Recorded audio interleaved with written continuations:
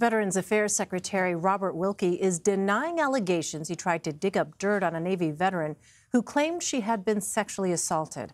House Veterans Affairs Committee Chairman Congressman Mark Takano has asked the department's Inspector General to investigate. Takano says he received information from a senior VA official that Wilkie has worked to undermine the credibility of his aide, Andrea Goldstein. Lisa Rein has been following the story. She is a national reporter for The Washington Post. Lisa, thanks very much for being with us. What exactly are VA officials accusing Secretary Wilkie of doing?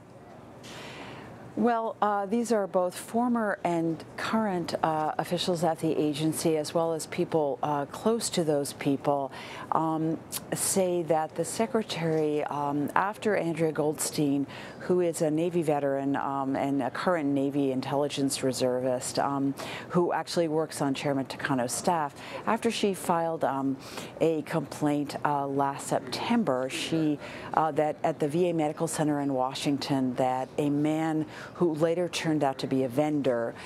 She was in the cafeteria, she was buying a smoothie, she was there for an appointment. She said that this man groped her and propositioned her and really got in her space.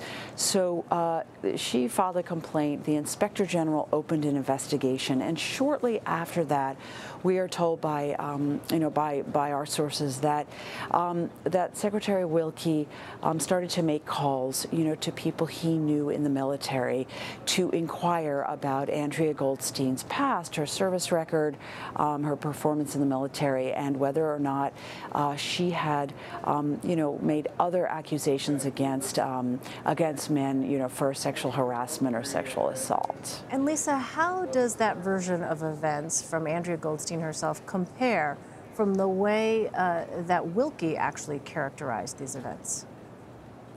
Well, so when I spoke to Andrea late last week, and she said, yes, I did file a complaint of harassment against my former commander of mine in the Navy, and this was actually fairly public. She had spoken about it and written about it. She is a real, open advocate, for women, who suffer hostility in the military. So she'd written about it. She'd been quite open about it. And this was one complaint she made. She said her commander was actually reassigned and and taken off from his command job.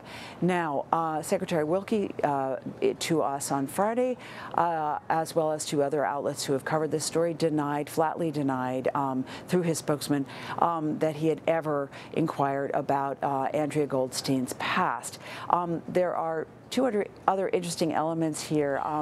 The secretary did invite a veteran, a former Navy SEAL named Dan Crenshaw, who is a freshman Republican from Texas in the House, invited him to his office at the at VA headquarters last fall after Andrea made her complaint.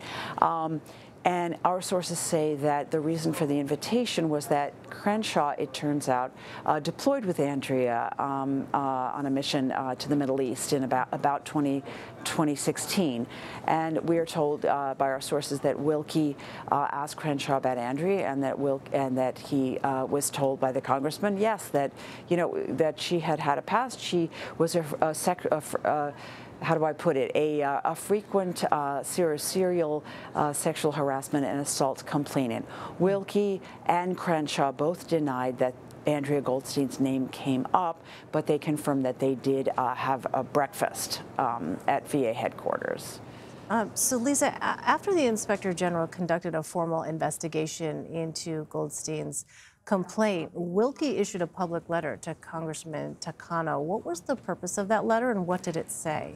That's right, and just not to confuse your your readers, the complaint we're talking about that the Inspector General investigated was the one that Andrea made after an incident at the D.C. Medical Center. This is when she has been, this is recent. Last fall, she's on Takano's staff. She's in the reserves, Navy reserves, but she is a civilian. So the Inspector General he didn't release a report, but he called VA and said, look, we're closing the case. case. We are not bringing charges, but we're closing the case. And the Inspector General, Mike Missel, explicitly, because he said this publicly, so I can say this, he told Wilkie's senior staff that this did not mean that the charges were not substantiated. It meant that they had closed the case without bringing charges.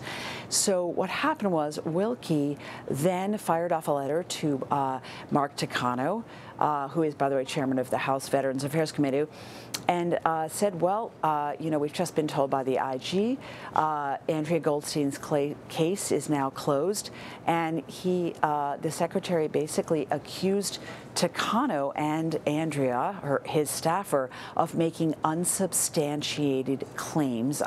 Those are my quotes from the letter against the VA. So that was quite incendiary, raised a lot of concerns in the veterans community for its language, because it was pretty clear that the wording of that letter seemed to be saying that Goldstein was making it up, and that, you know, he was blaming the victim.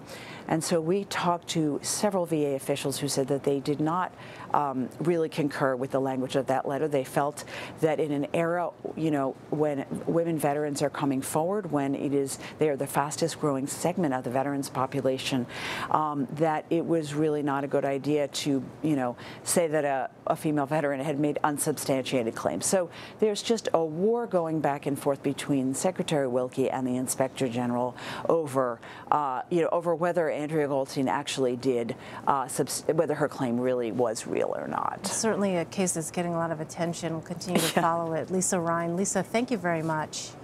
Thank you so much for having me.